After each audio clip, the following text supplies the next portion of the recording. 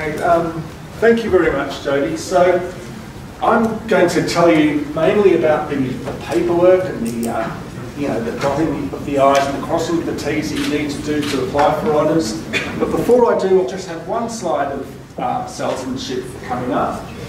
I downloaded this picture from the net, and I don't know if you're familiar with this sort of theory, but it suggests that the two sides of your brains do somewhat different things. And you've got your one side of the brain, the left brain, which is responsible for logic and analytical thought, etc., whereas your right brain is creative. Now, I'm not a neurobiologist, I can't attest to the veracity of this, but I did read about this in Wikipedia, so I think it's probably true. And so, looking at this, you see down the left brain, you've got analytical thought, logic, right brain, holistic thought and intuition. But what really annoys me about this is that science is down exclusively on the left brain. Right? There's art and music on the right brain, and there's science on the left brain.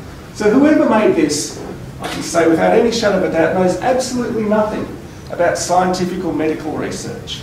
Because I would argue very strongly that for you to be a good researcher, you really need holistic thought and intuition and creativity. You're dealing with the edge of knowledge, right? There's not necessarily an answer that you can look up in your textbook. And so to answer those unknown questions, you really need creativity. And I really argue very strongly that a successful honours student or a successful research scientist has the same passion and ownership of their science that an artist has about their sculpture, or a musician might have about their song. So that's why I reckon you should do honours, because research is a creative activity. What you've done in your undergraduate years is that you've had a bunch of boring academics like myself who've made you learn Krebs cycle and recite the function of 25 cytokines. You don't do that in honours. Yes, you need logic, but you also are going to need the right side of your brains and be creative. So that's my plug. That's why I should do honours. Okay, so how are you going to apply for this honours year?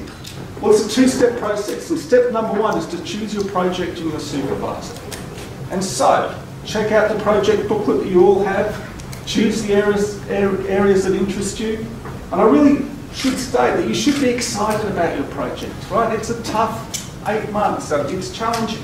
So you really need to be very excited about the area that you want to work in. Use today to talk to lots of people. And so today is a little bit like speed dating. You're going to go out there and you're going to talk to lots of research scientists and students about their research, and you should be using today to check them out, because believe me, they're going to be checking you out as well. And so, you want a relationship with your supervisor is really very, very important. It's that they're a critically important person in your honours year. So make sure that this is a person that you want to spend 8 months working with. Do your homework. Check these supervisors out. Read their papers. Talk to the people who work in their lab. Talk to their previous or their current honours students and their PhD students. I think it's very important. The project's very important, but your supervisor is critically important. I should say that you shouldn't put all your eggs in one basket. Consider more than one supervisor. Indeed, with the forms, with the BMS forms and our internal form for BSc, you need to have two preferences, and that second preference shouldn't really be a second project in the same lab. And my reason for that is that if your favourite supervisor got run over by a bus in December, we want you to have a backup plan, something else to do in your honours year. Okay, so step number 2 is the paperwork, right? So you've chosen your project, chosen your supervisor, you've got two preferences. What do you do next? Are you eligible? And so, in terms of our main students who are either doing BSc or BMS, the requirements are subtly different, but essentially you need to average 70% in 4 relevant subjects. I urge you all, before you put in your paperwork, that you need to go and talk to the relevant honours coordinator, because there are a few subtleties in applying for these degrees. BMS students can apply to BSc, but not vice versa.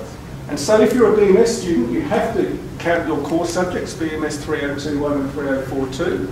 If you're unlucky enough to bomb out in one of them, you might be better off in applying for BSc honours. So talk to your coordinator. Don't just send your coordinator your form by email. The coordinator will want to meet you.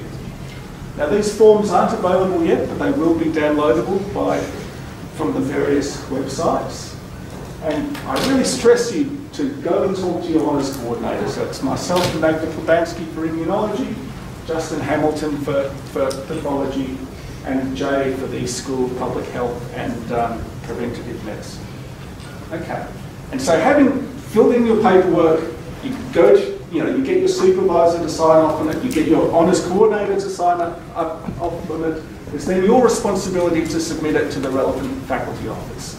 And so if you get the appropriate marks, it should be very, very straightforward, and you'll get your offers in early December. Okay.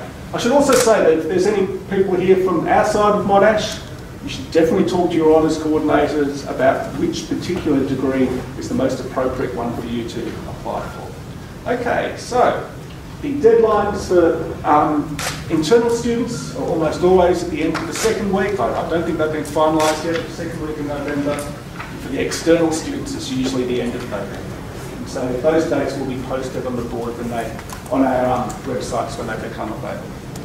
Okay, so there are scholarships that are available for honours, and so here at AMREP I believe there are 2 scholarships, $6,000 that you can apply for, so that's well worth going for. Monash also offers various scholarships, and so you should definitely check them out. If you don't apply, you'll never get one. Okay, so this is just a map, so having spoken to you, I urge you to use the next 20 minutes before the next half hour before the pizza arrive to go and talk to lots and lots of people. I shall be either outside or in the immunology room here in classroom 2 if anyone wants to talk to me or about the various requirements for honours, and I can steer you to the other honours coordinators as well. Okay, thanks for that.